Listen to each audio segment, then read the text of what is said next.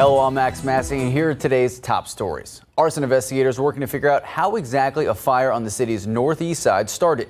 All of this happening in the 5800 block of Gardenwood just after 1 this morning. Firefighters on the scene telling us the owners walked outside of the home after hearing a loud bang in the backyard. That's when they saw a wall on the house on fire.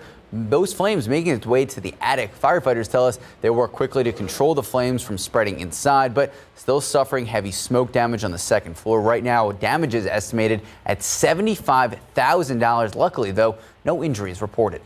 A driver not set to face charges after hitting and killing a man who was walking across Loop 410 on the west side around 9:30 last night. San Antonio police tell us the victim tried to walk across the eastbound lanes of 410 near Airlift Avenue.